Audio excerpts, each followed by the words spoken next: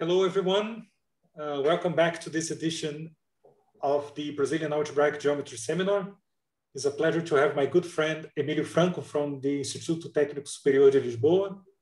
And he's going to talk about deformation theory of orthogonal and symplectic sheaves. Emilio, please go ahead.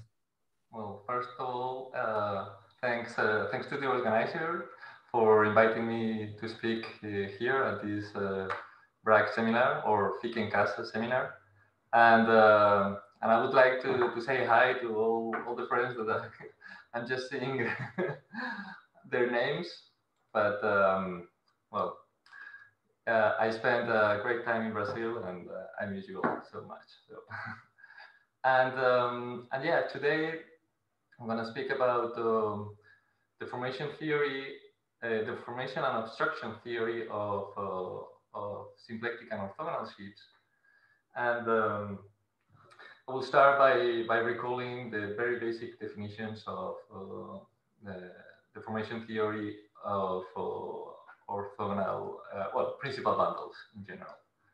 So if we have a projective variety, if we have a complex reductive Lie group, and in this talk, I will be thinking about GLMC, ONC, and SP2MC. So the general linear group, the orthogonal group, and the symplectic group. If we have a G-bundle, E over X, well, this G-bundle is given by the associated transition functions. And we have a clear notion or an intuitive notion of what is a first order deformation of this G-bundle. And it goes as follows. So if we modify slightly these transition functions by some elements in the tangent space of the group, so the Lie algebra, we are able to construct another G-bundle which is very close to this original G-bundle, and we can see that if we ask the new transition functions to respect the cocycle condition, we will be asking to this new piece that we are adding to our transition functions to satisfy the one cocycle condition for the adjoint bundle. So in this sense, we can say that the H1 of EG, so the adjoint bundle, the H1 of the adjoint bundle classifies the first order deformations of our principal bundle.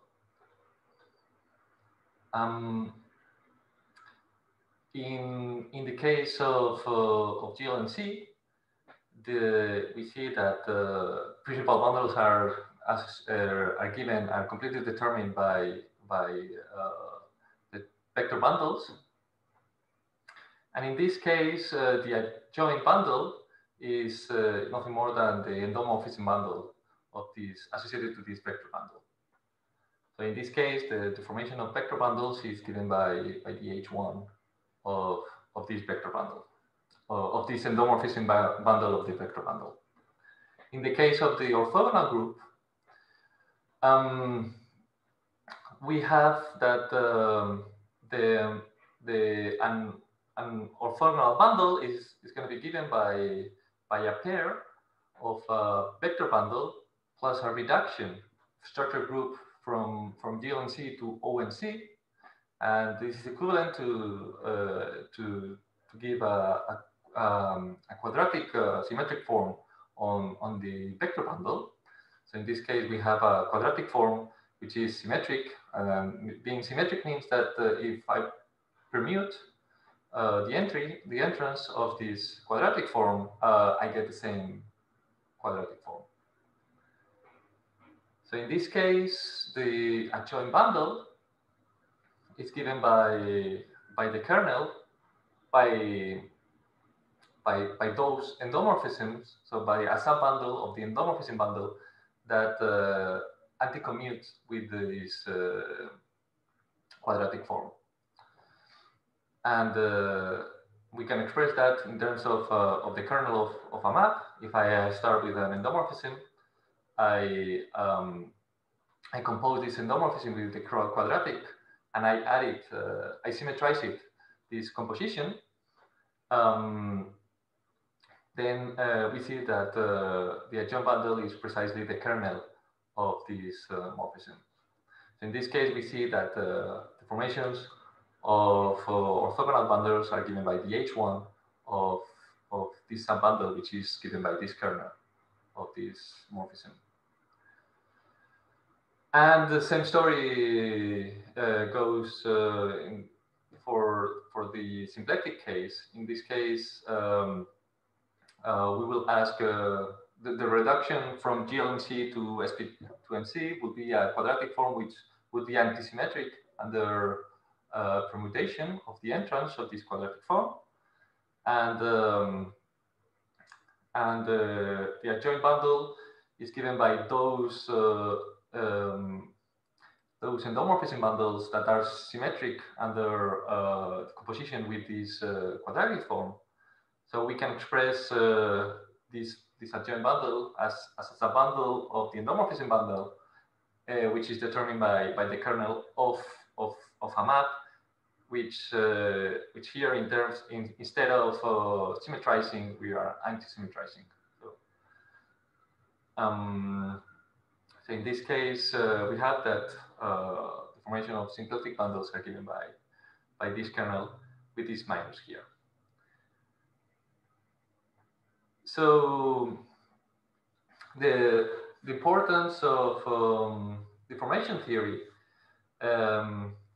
Well, deformation theory is often used to study local structures of moduli spaces. We often use this. Moduli spaces are spaces that classify certain geometric objects.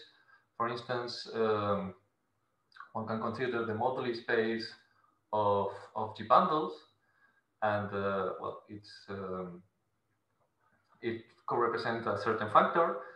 The factor that it co-represents is the factor that associates to each scheme the set of families over this scheme. And of course, we have to introduce some certain stability notions, and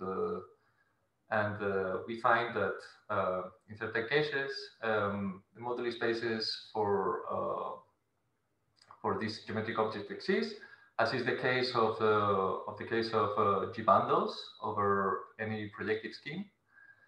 These moduli spaces have been widely studied in the case of curves. For example, there was the moduli space of G bundles for a curve was constructed by Ramanathan, and it was proven by him that it's a compact variety in this case. But it is not in general when the base manifold is of dimension higher than 1. So in this case, we have to find some compactification if we still want to work with a compact or even projective variety. And for example, in the case of GLMC, if we study the moduli space of vector bundles, one thing that we can do in order to find this compactification in higher dimension, in dimension higher than 1, is to study the moduli space of torsion-free sheaves over the base variety. And we can understand these torsion-free sheaves at mild degenerations of vector bundles. And in fact, this moduli space exists. And it was proved by Giesiker, Maruyama, and Simpson that it exists, and it's indeed a compactification of the moduli space of vector bundles.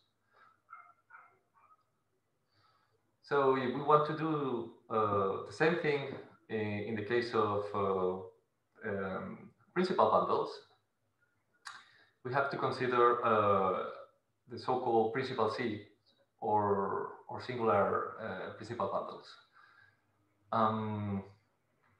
So in the same way as torsion-free sheaves are mild degenerations of vector bundles, principal sheaves are going to be mild degenerations of G bundles. And the definition is as follows: it's a triple given by a certain principal bundle, a torsion-free sheaf, and a certain isomorphism. So F is a triple PF beta, where F is a torsion-free sheaf, P is a principal bundle, which is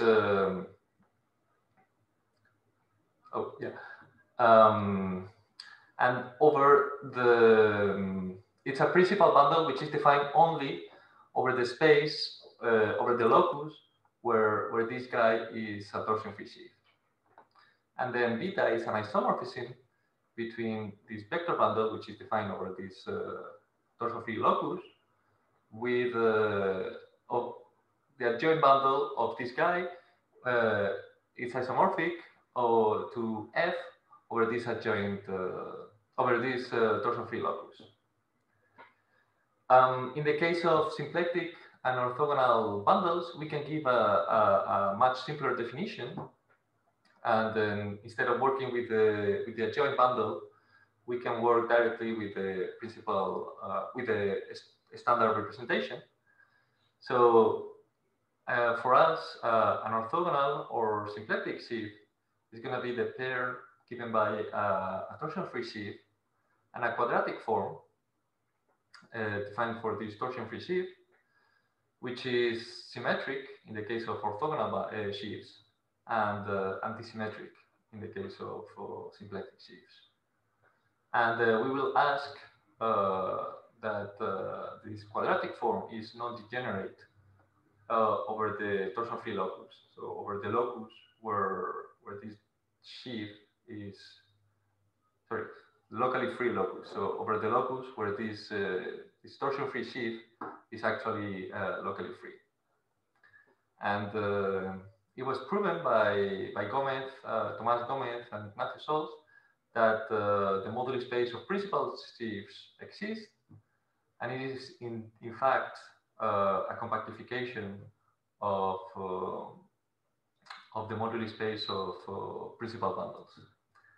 And I would like to thank Tomás Gomez because he introduced me to this problem, and he helped me a lot through this project. And at the core of the proof of the construction of Gomez and Sols, it's the idea of extending Ramanathan's stability notion to higher dimension, to dimension higher than 1. And for example, in the case of orthogonal and symplectic sheaves, one has the stability notions. It's basically the stability notion for torsion-free sheaf, but checking that inequalities only for isotropic subsheaves, which is a very natural notion. It's a very natural notion for well, it's basically the direct translation of the stability notion for orthogonal and symplectic bundles. And here it comes my motivation to study this project, because I would like to have a local description of the Moduli space of principal sheaves, precisely at the locus where it's not a principal bundle, and I want to have this very explicit description in order to check if certain properties of the Moduli space of principal bundle extend to the Moduli space of principal sheaves. So if this extends the compactification, and try to see as well if one can desingularize these spaces on these non-locally free locus. So I need a local description of these moduli spaces, and we will achieve that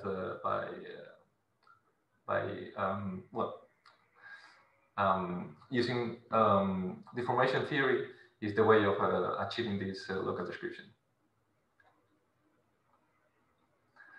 So I will briefly introduce the notions that appear in deformation theory, and I will denote by, well, we will first consider complete local algebras with residual field K or standard field. So I will have, well, these algebras are in fact local, so they have a unique maximal ideal. And inside this, I will consider those algebras that are finite dimensional, so Artin algebras, and know that these are basically is the dual category of fat points. So a fat point would be the spectrum of A, where A is in the category is an Artin algebra.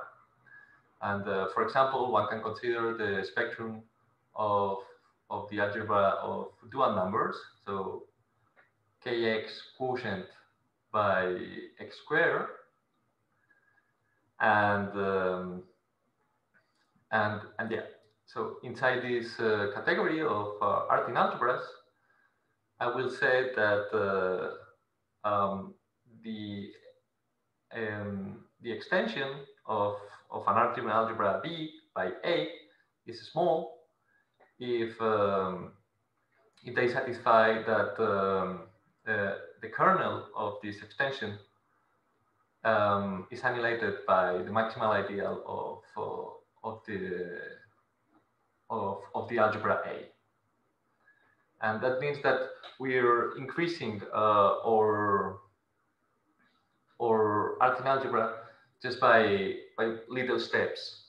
So in fact, we can decompose every extension of Artin algebras, in fact, into small extensions. So it's a very appropriate notion, because if we can check things for these small extensions of Artin algebras, then we can this will generalize to other extensions.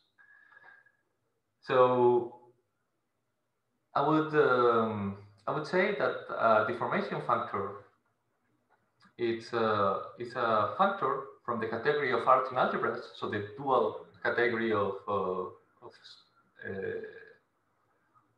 fat points, so the opposite category of fat points to the category of sets, such that the Artin algebra given by the field itself, by K, is it's sent to the singleton, to the set with just one element.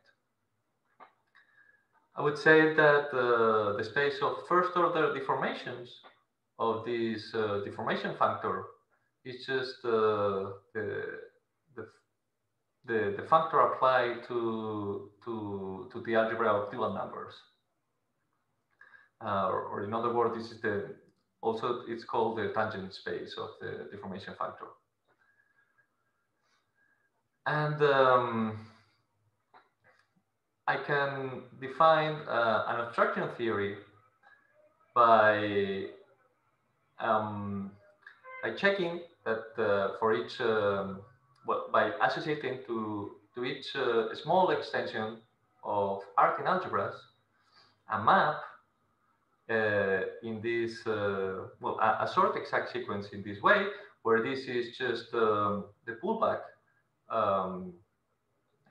by the inclusion of A into a spec of A into a spec of B of the objects classified here, and associating to each small extension a map from the deformations classified by A to a certain space tensor by this kernel of the extension in such a way that this is an exact sequence on the right.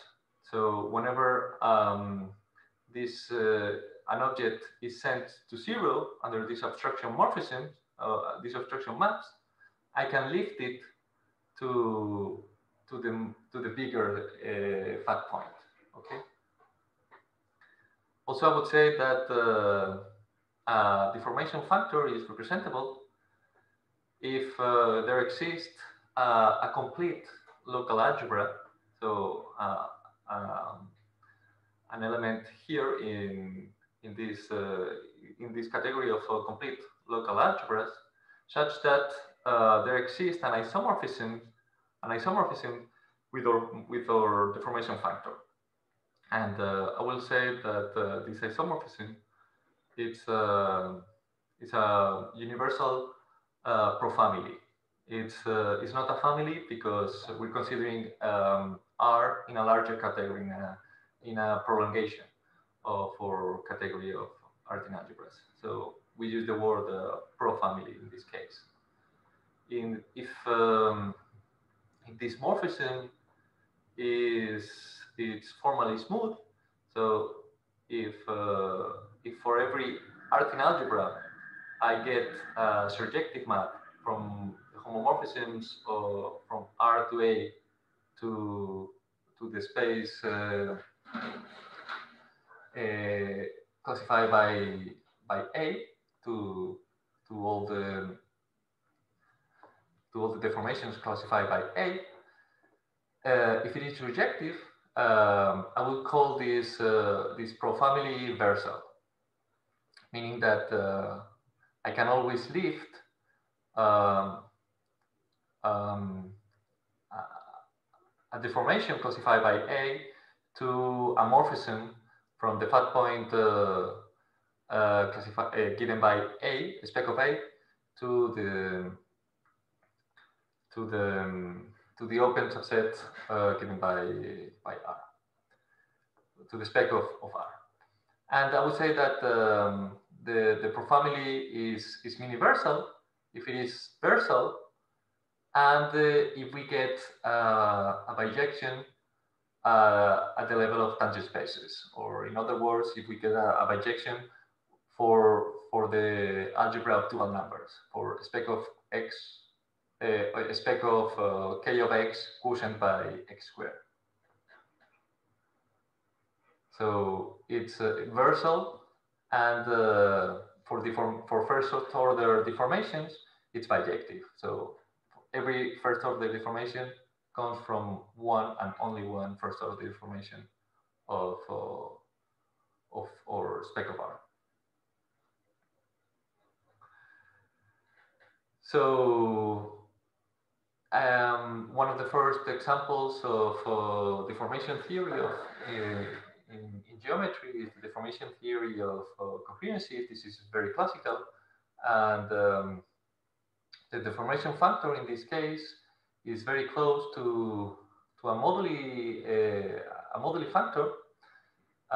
In this case, instead of classifying just families parameterized by fat points, I will classify pairs of families classified by families of sheaves classified by fat points, plus an identification of the restriction of the family to the to the unique closed subset given by the maximal ideal with our starting coherency.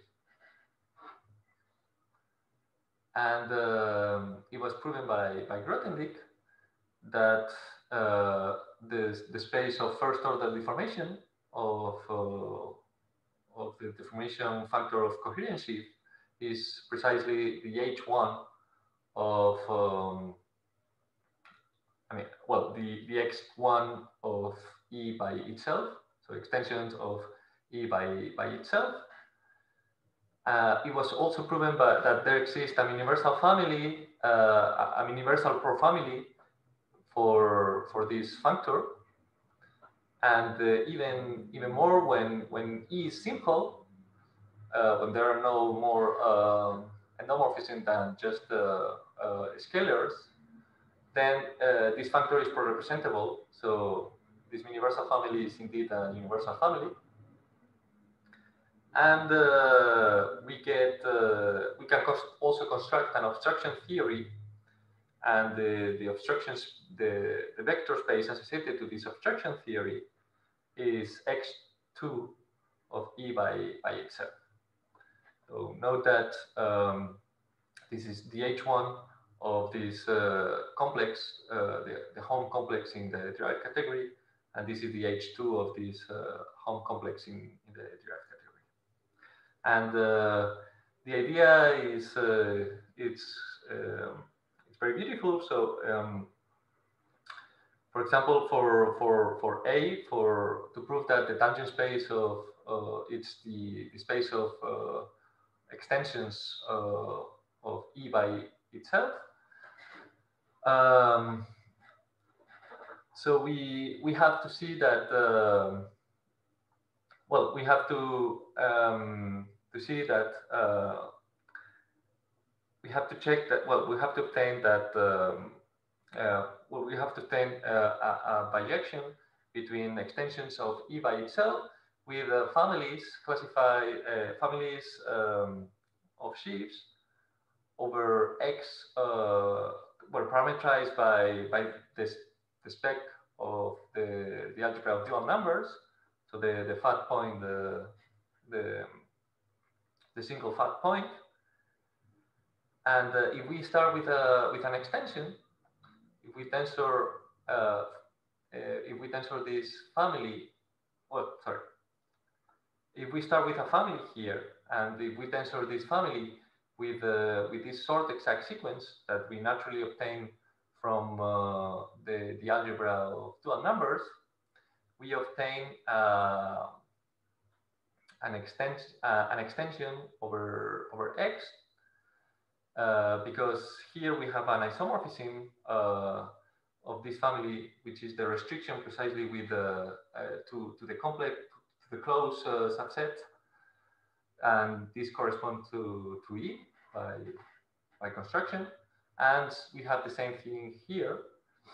So we have this identification between extensions of E by itself and the first order deformations of a coherency. To prove the existence of a universal family, one can make use of a theorem given by Schlesinger that he gave some conditions that one can check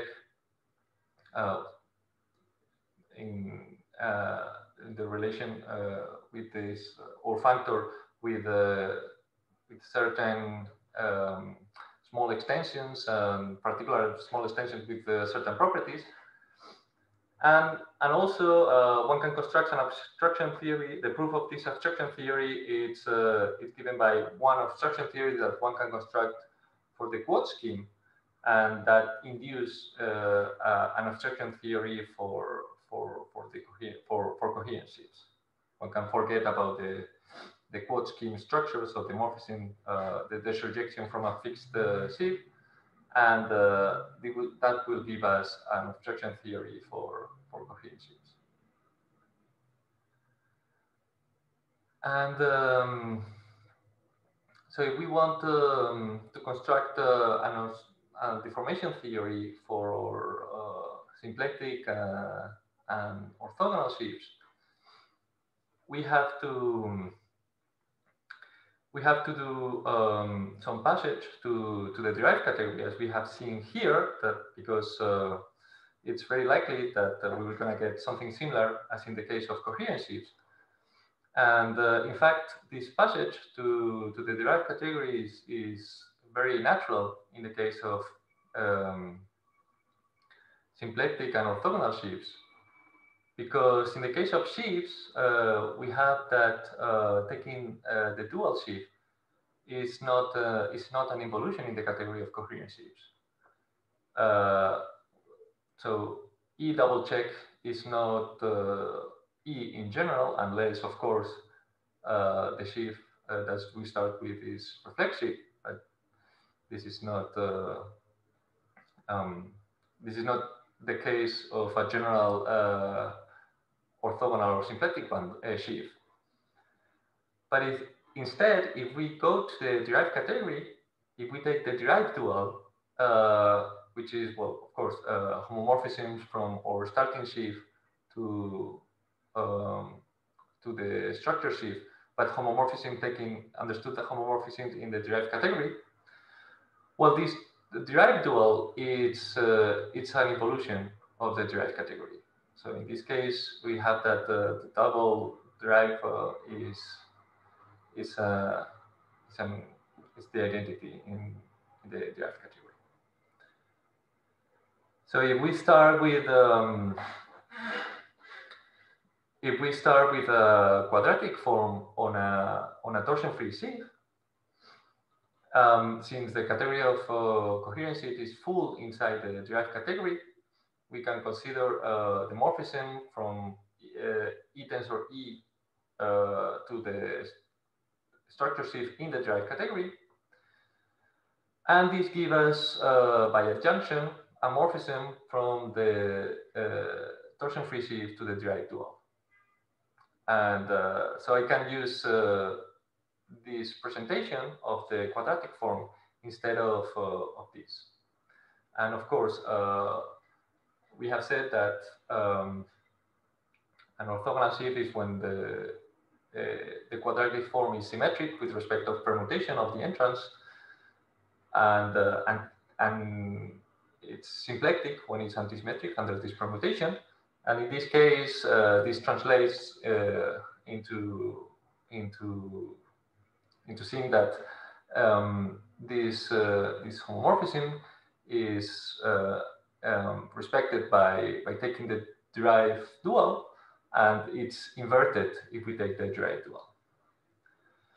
So if we construct, if we recall that the first order deformations of symplectic and orthogonal bundles was given by the H1 of a certain bundle, which is given by the kernel of this morphism that we have seen at the beginning, that we have seen here. So this symmetrizing by the quadratic form, and here in the symplectic case we have anti-symmetrize, and then we take the kernel. Well, one can do the same thing in the case in this derived context. And in this case, we can construct this analogous morphism inside the derived category, sending beta in the case of orthogonal bundles, symmetrizing beta with this phi, and in the symplectic context, anti-symmetrizing beta, where beta is an endomorphism of the sheaf in the derived category. And one can take the mapping cone of this guy, of this morphism, and one can shift it to the left by one spot. And in fact, this gives us a distinguished triangle of the form given by this complex that I will call the deformation complex associated to the symplectic or orthogonal sheaf. So I will call this complex theta, big theta, and this gives us a distinguished triangle. And taking the cohomology, we get a longest arc sequence. And I would like to say that a similar complex was considered by Jacopo Scalisi, a PhD student by Ugo Bruzzo in his thesis, where he was studying frame symplectic sheaves, and he considered this complex in the case of quadratic sheaves. So, and then he proved he has some results in this direction, but he never produced a deformation theory or abstraction theory for these symplectic and orthogonal bundles. And of course, note that if our orthogonal orthogonal and symplectic sheaf has an underlying sheaf which is locally free. In this case, this deformation complex is supported on just one degree, on degree 0, and it amounts to the kernel of the map that we have considered at the beginning. Okay, so in this case, we sort of recover the original bundle that we have considered in the case of bundles.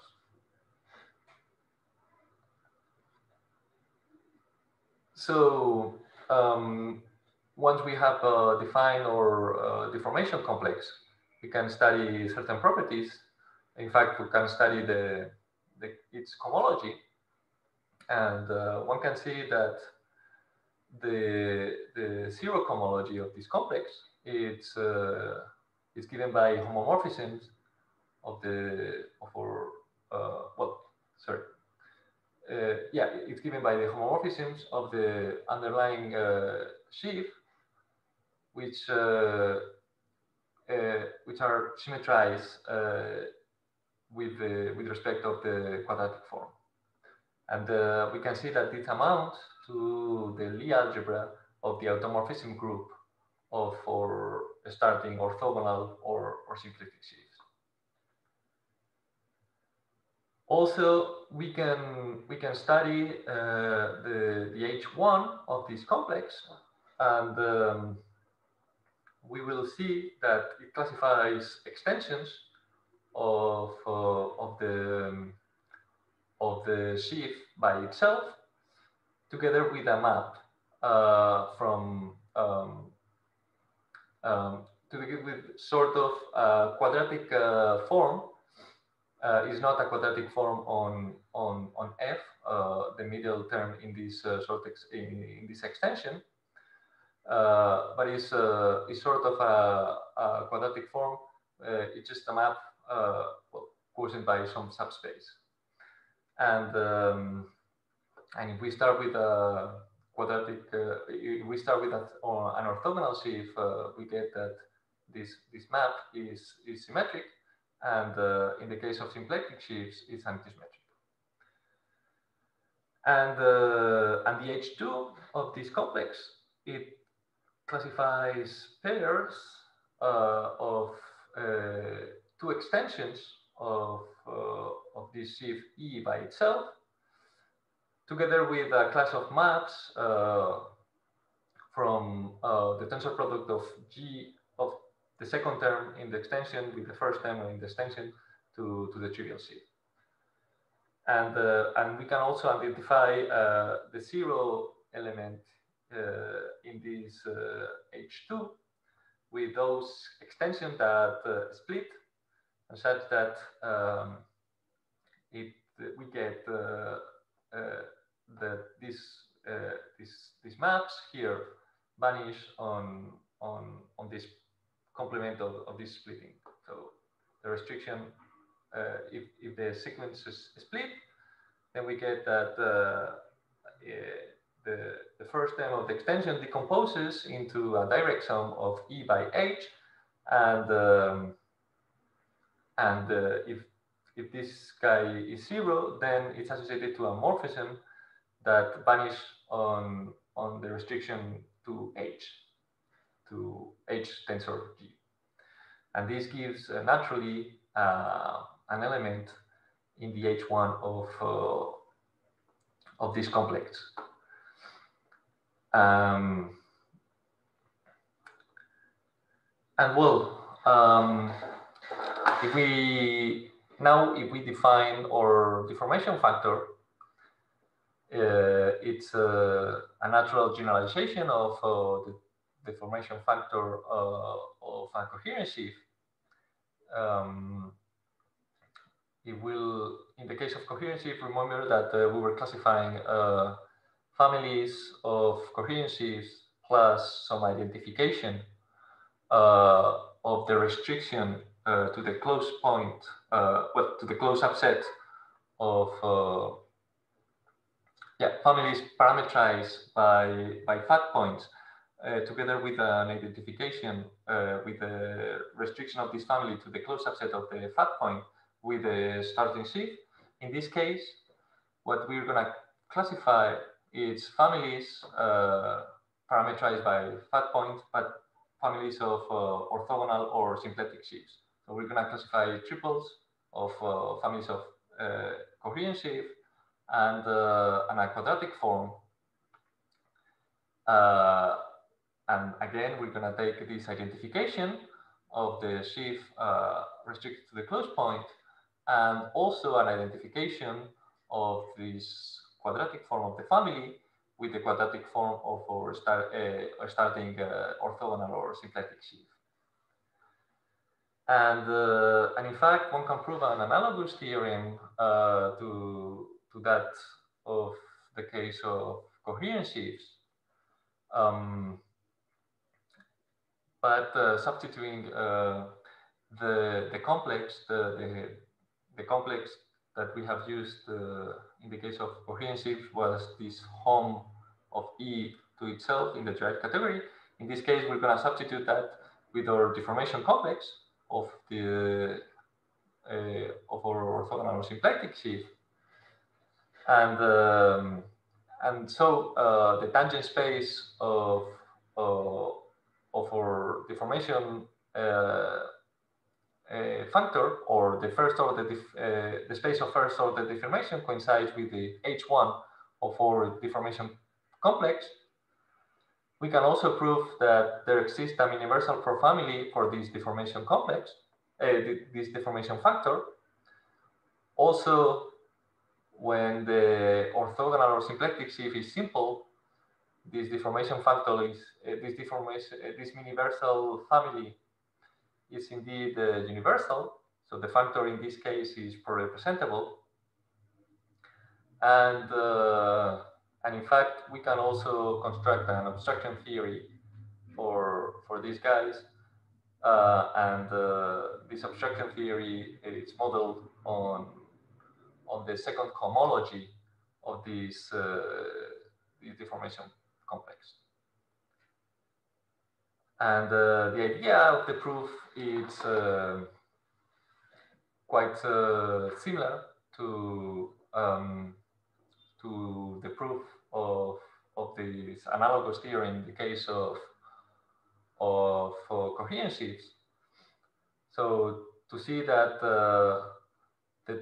the first order deformation is indeed the H1 of this deformation complex, we go to this identification, and well, we perform the very same identification.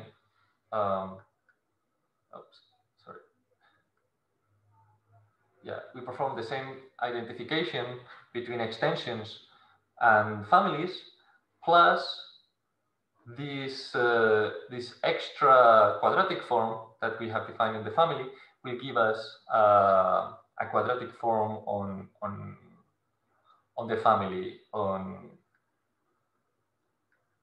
the family E. So using this psi, we're able to construct this quadratic form of the family.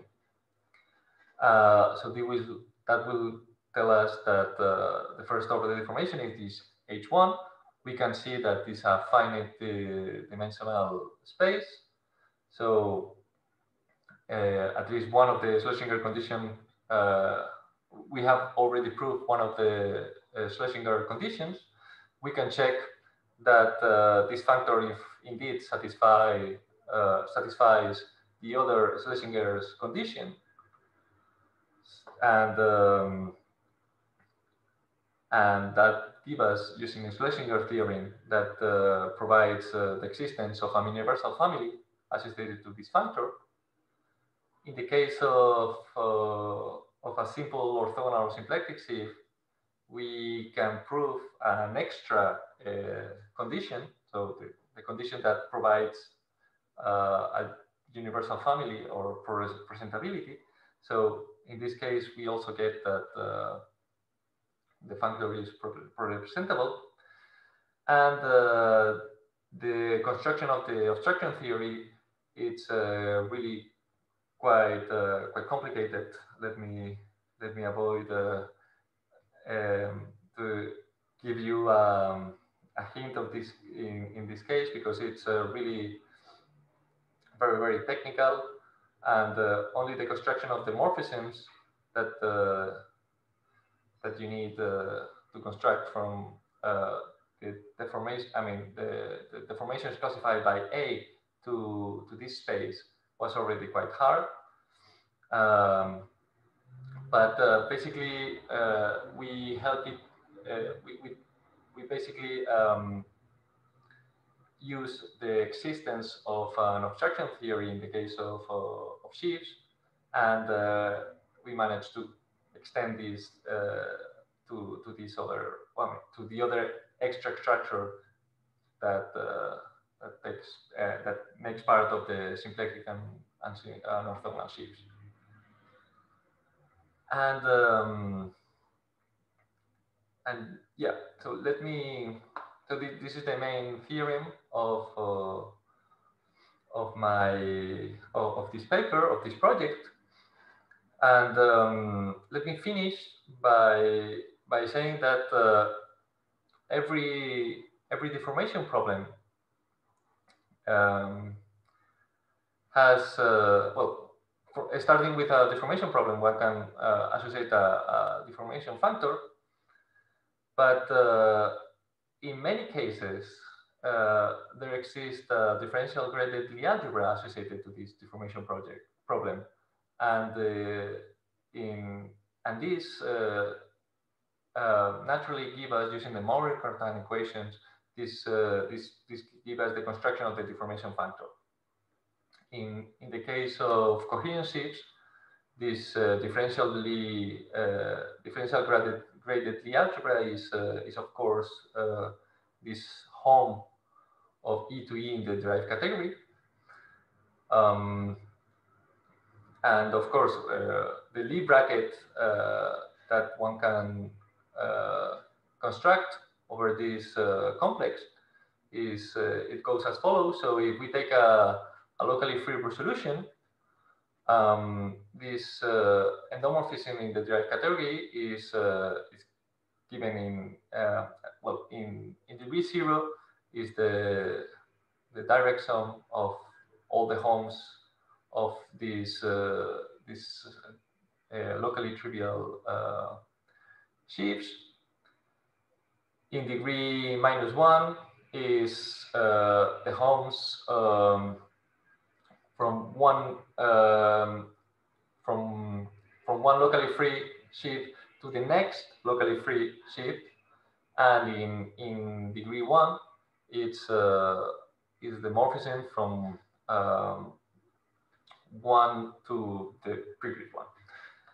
So one can construct a differential graded Lie algebra structure by defining the following bracket for these guys. Oh yeah, of course, homogeneous elements. So elements in one of these degrees are given by homomorphisms between this well, direct sum of homomorphisms from this space to the corresponding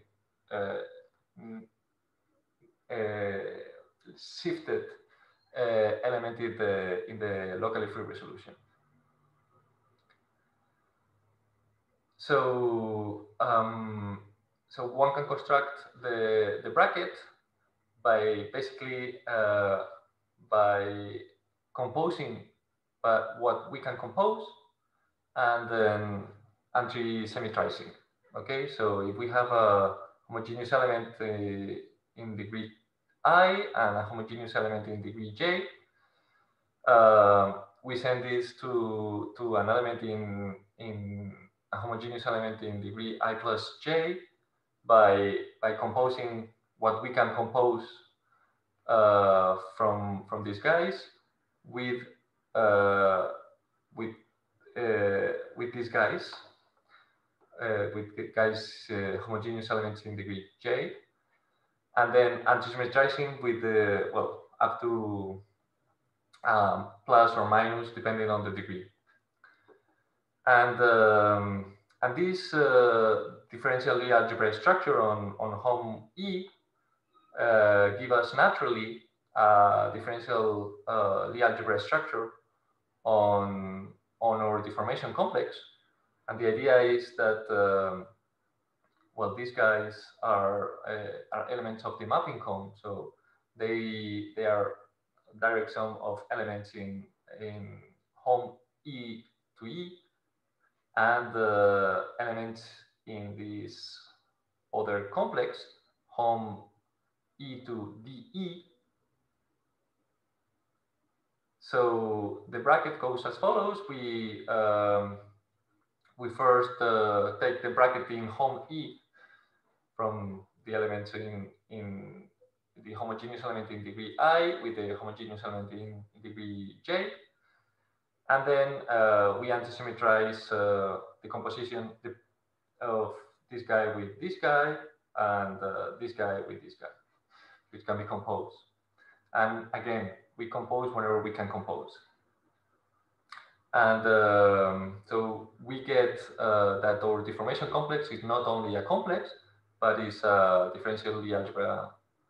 And then, well, this will allow us to define the local structure of the Moduli space by considering the bracket in this H1, as in the case of sheaves. But yeah, so this is everything I wanted to talk about, and thanks a lot for listening.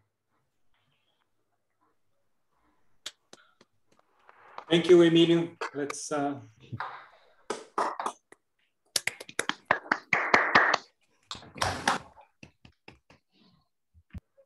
there any questions?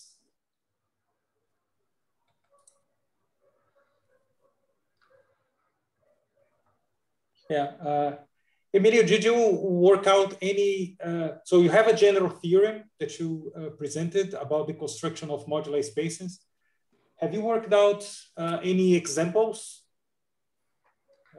You know, the moduli space for such variety is? Yeah, yeah, I'm describing this in the case of elliptically fiber K3 surfaces.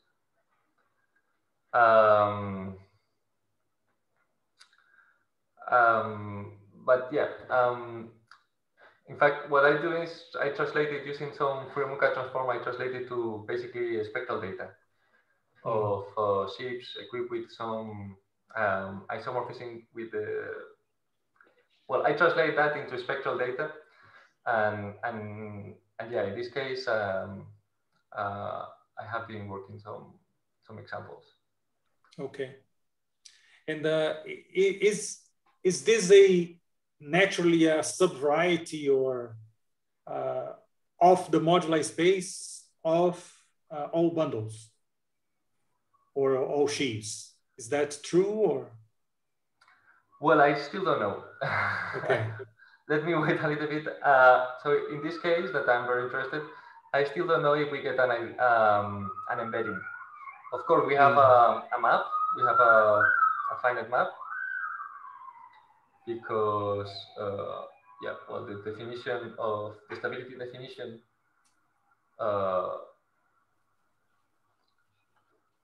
well, you're checking that only for isotropic subsheaves. So if you have something, if you start with something which is semi-stable, you get a birational map.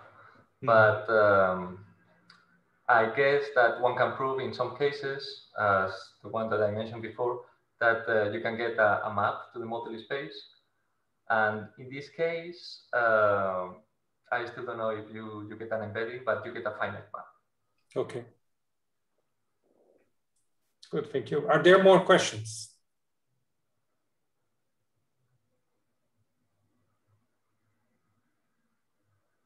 Okay, so let's thank Emilio again.